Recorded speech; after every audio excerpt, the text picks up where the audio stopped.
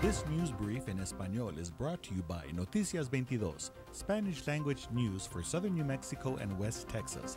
Noticias 22. Hola, ¿qué tal? Les saluda Diana Castillo en este breve informativo de Noticias 22. Un hombre de Las Cruces fue arrestado y se enfrenta con cargos de secuestro y por violar su libertad condicional.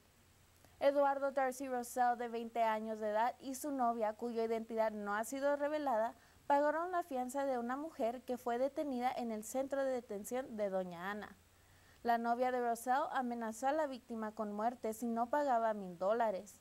La víctima fue llevada al banco de Wells Fargo, pero no pudo conseguir el dinero. También fue llevada a la fuerza a Walmart a cobrar un cheque, pero la víctima no lo hizo. La víctima regresó a Wells Fargo y alertó a los banqueros de su situación. Rosell fue arrestado y transportado al condado de Doña Ana sin fianza. Los cargos de la novia de Rosell son esperados hoy por la tarde. Un argumento entre un hombre de 58 años de edad y su novia terminó en tragedia. La identidad del sospechoso no ha sido identificada. Se quitó la vida después de dispararle a su novia 3 veces. Según el informe, la hija de la pareja de 14 años le alertó a las autoridades sobre lo ocurrido. La mujer no fue identificada y fue llevada al hospital.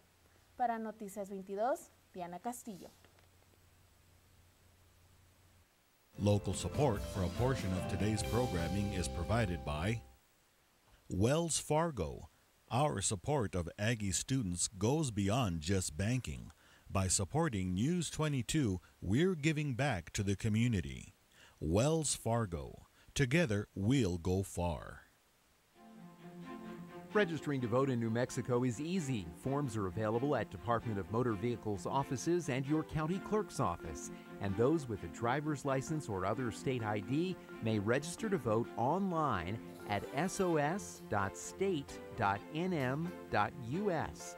You must be 18 years old at the time of the next election. Voting is a responsibility of citizenship. This message brought to you by KRWG. This is KRWG Las Cruces, serving the entire region thanks to your support. Become a member anytime at krwg.org.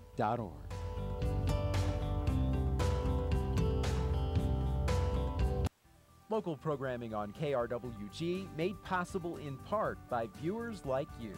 Thank you.